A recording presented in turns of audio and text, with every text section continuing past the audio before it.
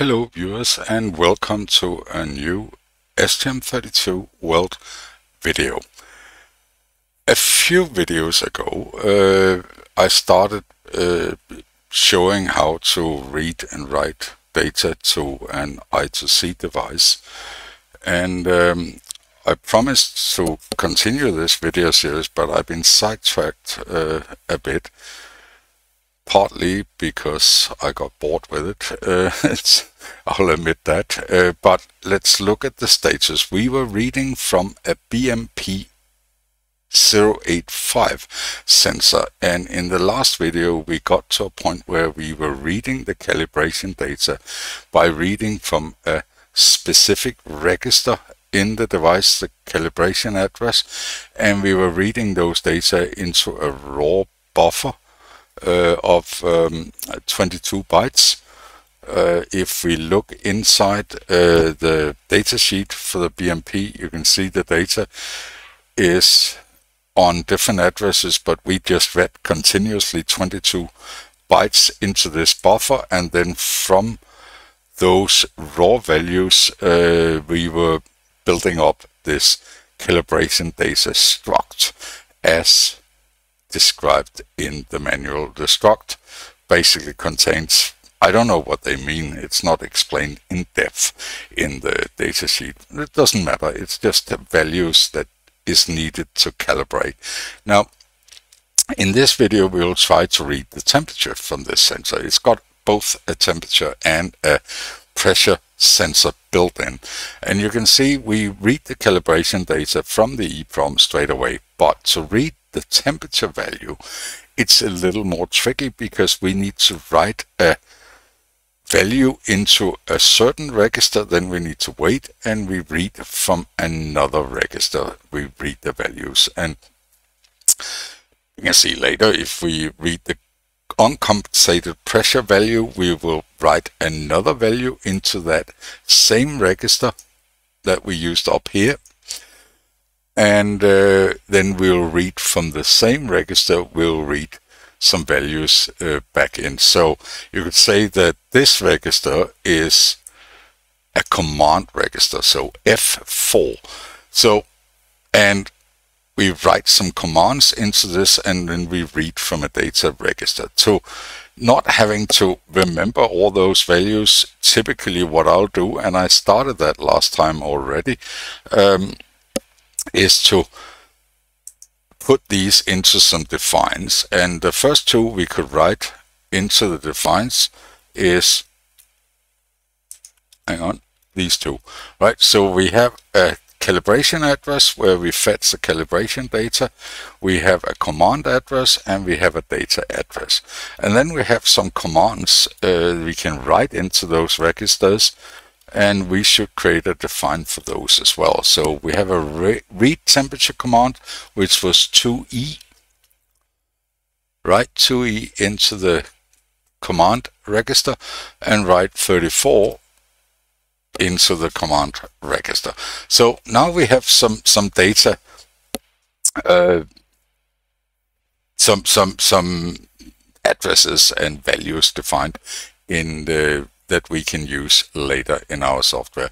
Now we created a calibration data function. Now let's try to make a read temperature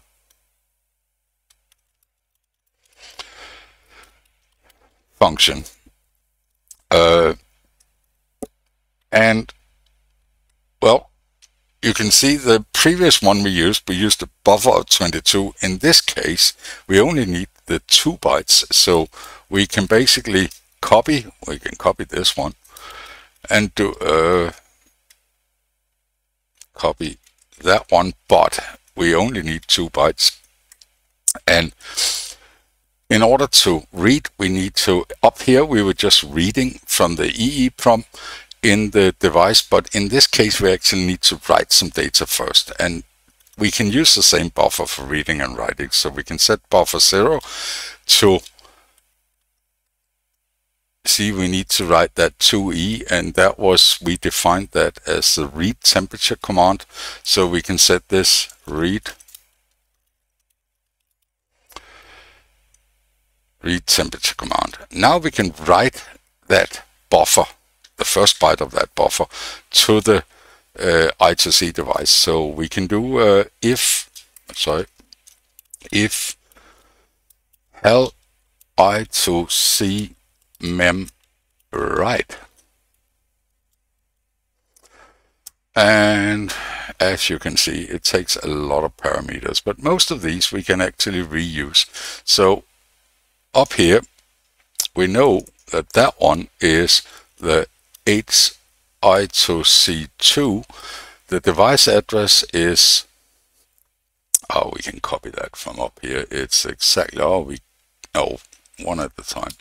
We copy this, which is our device address, again shifted left by 1 bit.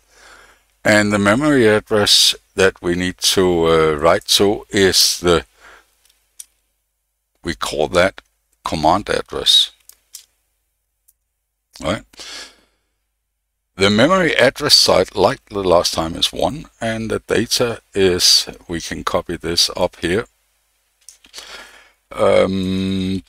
Because this is defined as an array buffer, it needs the cast to function proper, and we send 1 byte.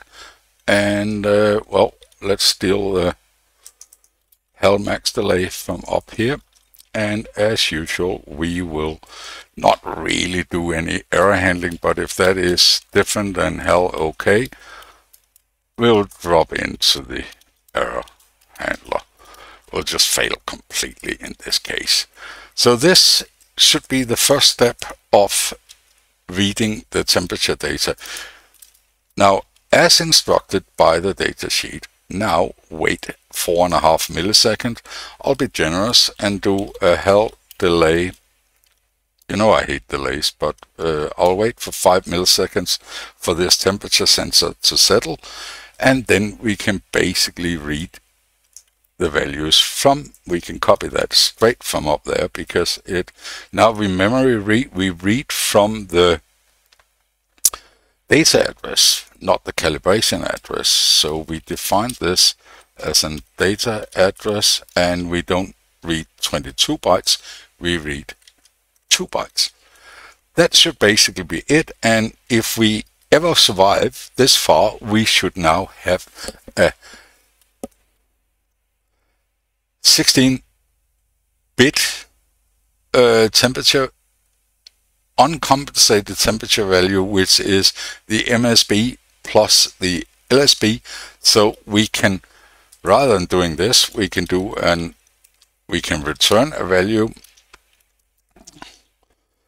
and then down here we can simply return, we take buff 0, 0, shifted left by 8 bit plus buff 1.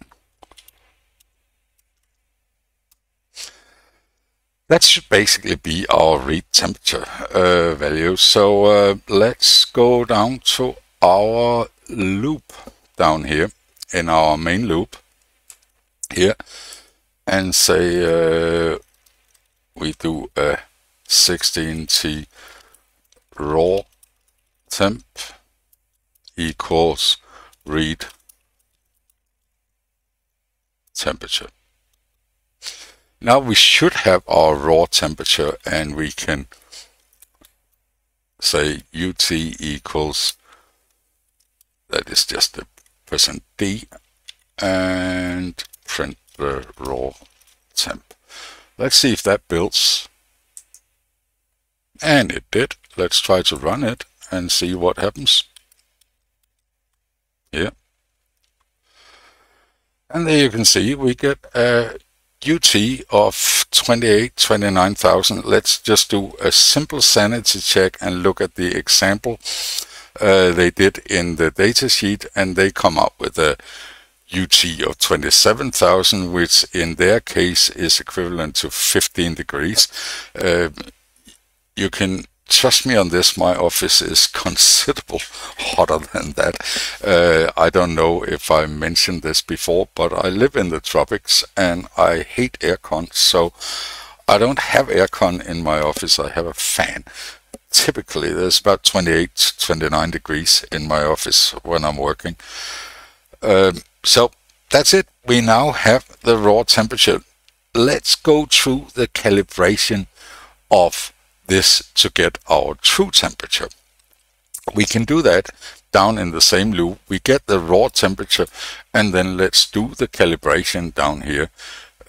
And we just essentially follow the formula that we have here and turn into C here. It will look like this. We get some new data, X1, X2, B5, that is calculated based on the temperature and the calibration data, and it's quite a complex formula, but I mean it is manageable. And then we should be able to down here say our T equals, now that is a long unsigned integer, so we could call it temp, doesn't matter. Let's try to run this. If it didn't run, what is wrong?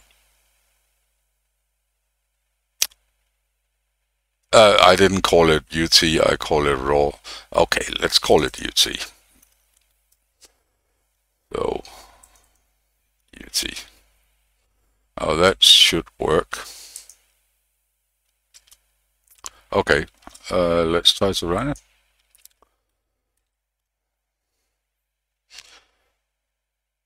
So, let's look at the data sheet again. So the temperature in 0.1 degrees. So essentially what it is printing out here is I right now have 29.1 degrees where this one is running. Just to illustrate that this is in fact running and working, I have a bottle of, it's actually contact cleaner, but because contact cleaner evaporates really quick, it gets really cold. So let me try to spray a little contact cleaner on the back of this board. I did that just there, and you can see the temperature drops dramatically down to 16.7 degrees, and then it should start going up again as the contact cleaner evaporates, and there we go.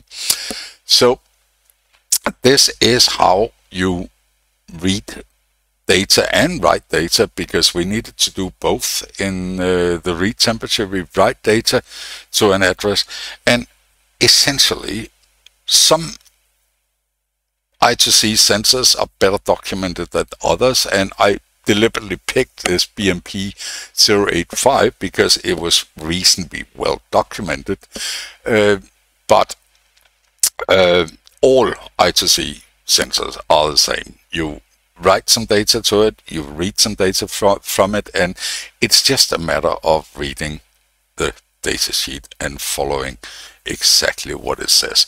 Now, I plan in a future video, normally you would never have this in the main C, you would turn that into a library, and in fact I have done so up here, and it is committed. So if you want to see how that is done, you can do that. I have not made a video yet, but I will make that video. I'm not sure whether it will be the next video. I'm a little bored with this, and I have some ideas for other videos, but I will make a future video that describes primarily how to make a C library in STM32 Cube IDE, which is a different topic in itself, but I'll probably use this. So essentially take these functions out and make it into a proper portable library that can be used for different things. But the basics are here. As usual, I will commit this to my JIT so you can get the code from the JIT, and that's about it. I hope you enjoyed this video, and if you did, please like and subscribe down below. As usual, I love comments, so post comments. If you spot a mistake I made, let me know. If you have further questions to it, let me know.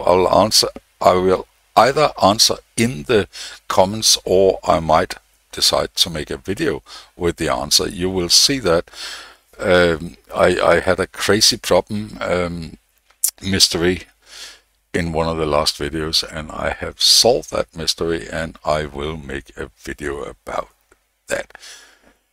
As usual, have a wonderful rest of the day.